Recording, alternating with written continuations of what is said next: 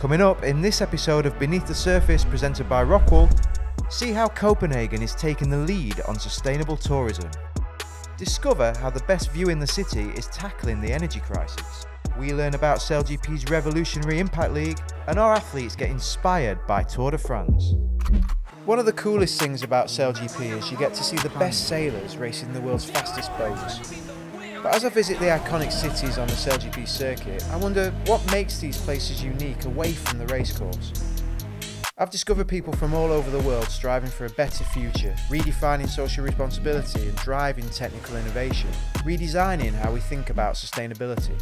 If you're interested in finding out what makes these places really tick, join me as we go beneath the surface. And this time we're in one of the greenest cities in the world, Denmark's capital, Copenhagen, for the Rockwool Denmark Sail Grand Prix. And one of the best places to watch the racing, Trecrona 4, aka Rock Island, where no doubt Denmark's SailGP team will have much support. After a podium place in the last round, Denmark's SailGP team heads into our home event in 5th place overall. Last season in Aarhus, the team won their first fleet race ever in SailGP, so we'll be looking to repeat the feat again in Copenhagen. And before the racing started here in the capital, the team were joined on the F50 by Danish racing driver Kevin Magnussen. And to see his experience on the boat, check out our social media. Now, normally at this point in the show, I'd give us a whistle-stop tour of our SailGP host city, but we thought, you know what? We're at home, we're in Denmark, let's ask a couple of experts to show us around. So here's Copenhagen natives Hans Christian and Katja to give us Copenhagen in 60 seconds. This is my city, come take a look with me. Copenhagen is one of the world's biggest cycling cities. Nearly half of us ride to work or to school, covering over 1 million kilometers per day. So it's not very often here in Europe you actually see people swimming inside the city centers. It's not allowed, but here in Copenhagen you're free to do it, the water is clean and it's just enjoying your time here. Copenhagen has the longest pedestrianized shopping street in the world. Strøget runs all the way from the city hall and to Kongens Nytorv, and it's over 1 kilometer long. And the best thing about it, no cars. So it's important to mention that this city ranks second in the world for global living, based on quality of life. According to the UN, the global seawater level will rise up to 1 meter at the end of this century if global warming continues. TV2 has installed 15 benches all over the city to increase awareness around climate change. That was Copenhagen in 60 seconds. Whee! Hey guys, Katja here. For your chance to win some team gear, count the F50s that appears on the screen and comment in the box below. And congratulations to Travis from Plymouth, who correctly counted 5 F50s on the screen. Copenhagen is famously green and notably clean. But how does a city like this achieve sustainable success on the global stage? I'm going to investigate just how this city integrates sustainability into everything it does, from tourism, energy production, international sporting events, and everything else in between. But showcasing the best of Copenhagen falls to the city's tourist board, Wonderful Copenhagen. The upshot of that is an increase in visitors, and that can present some unique challenges. Wonderful Copenhagen is trying to prove that sustainable tourism isn't just a buzzword.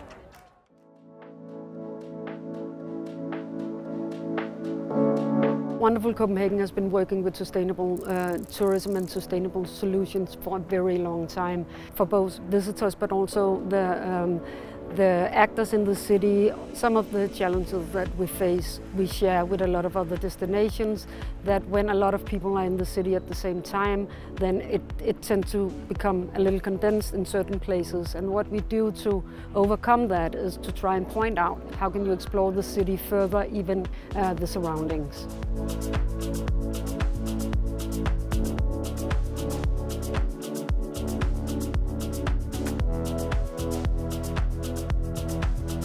There's been done a lot of efforts to make it a very bikeable city. It's a walkable city.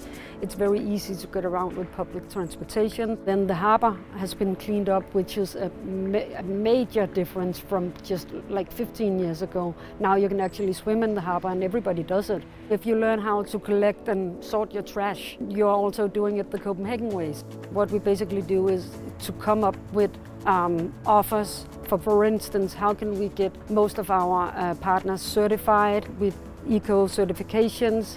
How can we make sure the visitors know where to go and rent a bike, where they can refill their water bottles? We have an app, for instance, Planet Copenhagen, that will guide visitors to sustainable choices while they're here. We also have a sustainability guide that is more aimed at meeting planners. We monitor on a very regular basis views on the growth of tourism in Copenhagen. It's very important to us that we just don't go do, that we actually have data that will tell us what the right choices are. We want to use it for good and have them go home inspired by the way we live and how we go about sustainability in our own city. Having recently hosted events like Euro 2020, the Tour de France and SailGP, sports tourism is also on the rise in Copenhagen, and the city is looking to welcome events which reflect its own values. SailGP is not only an event that speaks to the values of Copenhagen, it takes place on the water on our harbour that we're very proud of, but also SailGP come with sustainable values that are very aligned with ours. So what we hope when an event like SailGP comes to Copenhagen is that they take inspiration from us, of course, but also that we learn a huge amount from them and their innovative solutions. Sustainable tourism is vitally important, but keeping Copenhagen moving on a day-to-day basis for its citizens has an even greater impact. Copenhagen is setting the standard through smart infrastructure and green collaborations, like Copenhill behind me. Copenhill is a waste-to-energy plant with a ski slope on top. We can ski all year round. It's a dry slope. You can take the elevator to the top, you can walk, climb, hike to the rooftop on the very top and have a splendid view over Copenhagen. What we do here is that we take the residual waste after we have recycled and reused all that's possible to recycle and reuse. We only take the residual part here and we make energy from it. The place where we are now, there's been a waste-to-energy plant for 40 years. That time it was the outskirt of the city. Now the city has evolved and grown, and now we're actually in the middle of the city. So it has to be attractive as well. Copenhill was built on the idea of having public access to a place where we are very sustainable in Copenhagen. So when we have heated up the furnaces and they reach about 850 degrees, then we put on waste on it and it ignites. And it is a self-sustainable process. We don't add any gas or oil or anything like this. It heats up water, and this water will drive a steam turbine, and another part of the water will go into the district heating system. So here we make energy, good, clean energy. I think this is a very good example of circularity, that we turn this environmental problem into a sustainable energy source. By doing that, we can provide energy for about 90,000 households of heat and also of electricity every year. Residual waste is a problem. It has no value. You can put it on landfill and then it will emit methane. We actually emit no hazardous substances whatsoever. What comes out of our chimney is water vapor and of course CO2.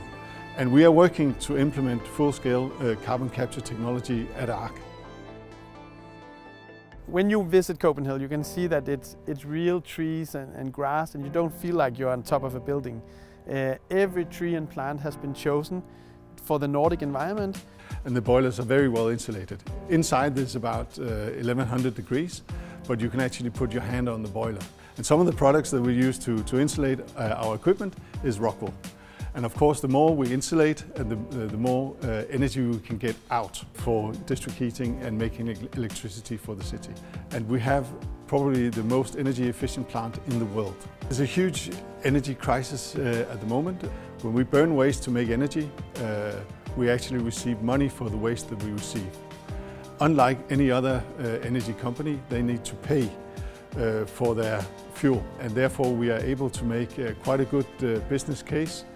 Cheap heat for the city. It is an iconic building and very different from other waste-to-energy plants. This is the way that we love to see the future develop, to be an including environment, but still make the physical installations to be able to treat the challenges of the city.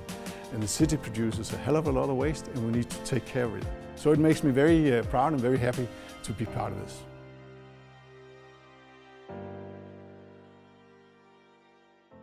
And to round off our sustainable story here in Copenhagen, let's see what SailGP and our Danish team are doing at the tech base to make the event cleaner and a little bit greener.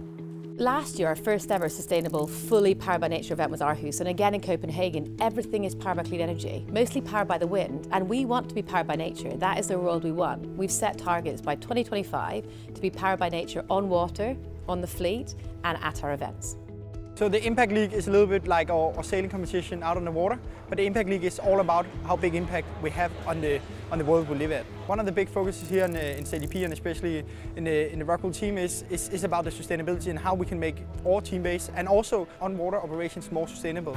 So it's all about the small things, because we all know what to do, but it's about making it happen. So one of the things we're doing here in the team base is, for example, the cranes or the winches that pull up the boat. Every night we turn the fans off. It's a 24-hour running thing. Even though we don't use it, it will consume power. For example, the fridge it has a timer on it. So in our changing room and in our meeting room container, we are using LED lighting. And of course, we are dividing all trash in the right waste stream so they can be recycled or they can get burned or how it works in the countries we move at. A lot of people, I think, knows the little capsules you use in your Nespresso machine, but in our team base, we're using coffee beans. So we're not having that excess waste making our own coffee. I think the Impact League is a really good idea. I think that we can drive each other through competition is good. Of course, it shouldn't hinder collaboration. And it's really important to do this here and to talk about it, because as a sport we should be leading the way. Some other athletes, or different teams said to me, this is a distraction. And they're the ones who right now are the most passionate and leaning into this. They've seen the value. And Hans Christian calls me and my team all the time, engages with the Impact League. That just shows behavioural science, mindset shift. It's only one season of the Impact League, and look where our athletes are. They're all talking about it. They're all thinking about it. They're all challenging it, but that's what we want. At this event, there is no generators. It is all clean energy, which is very exciting, and I think that's where Denmark can do it. Other cities we go to don't have that infrastructure, so it's amazing to be 100% powered by nature here in Copenhagen. Welcome to the Rock Challenge, and this time we're coming from Copenhagen. Recently our athletes have been on thin ice, but they've remained on the ball. This challenge is inspired by Denmark's recent Tour de France victory. But do our athletes have the appetite to repeat the feat? It's simple. Cycle as fast as you can on this exercise bike for 1 minute, roared on by the Tour de France crowd. But here's the twist. Hans Christian and Julius have 60 seconds to make a Danish classic, the hot dog, and they can only use a fork and a spoon in their mouths to move the ingredients from the prep table to the dinner table. The winning criteria is simple: presentation. Grilled hot dogs topped with creamy curried remoulade sauce, fresh pickled cucumbers and crispy fried shallots. Who will win the SailGP yellow jersey? Yeah, my tactics will probably be go as fast as I can, and presentation would be, I can somehow make it work. Yeah, I bike a lot. Bike everywhere. I ate a lot of hot dogs while biking, but never made one. Presentation, I don't know if I'm confident there, but the taste I will definitely hit.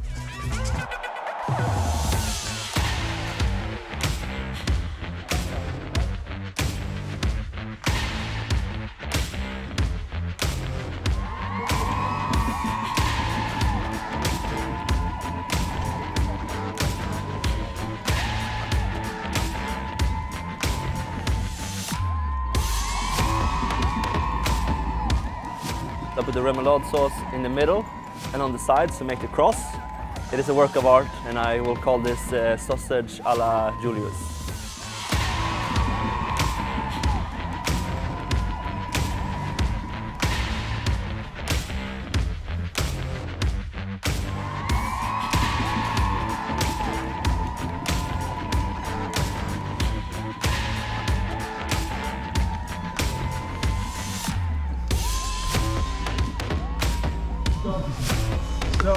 Okay. Thoughts? It's not very good. Yeah, sprinkle. Little Salt Bay action. Salt Bay. Yeah, I'm pretty confident. I think it looked better than the other one, at least. So, Okay, guys. After a long deliberation by our ex-panel, the winner of the Tour de Hot Dog 2022 is Julius. I was pretty confident going into this challenge, but when I came back looking at Hansi's mess here, I got a bit nervous. But yeah, I'm happy. We start with the base. Whose was that one, mate? That's mine. That's really good. That's all from here in Copenhagen, where a passionate home crowd witnessed Denmark's SailGP team finish third on the podium for the second event in a row. And we now move into third place overall in the season championship. If you want to catch the race highlights, check out sailgp.com/watch. And if you want to follow the Denmark SailGP team, go to @SailGPDen on social media. See you next time as we go beneath the surface in Saint-Tropez.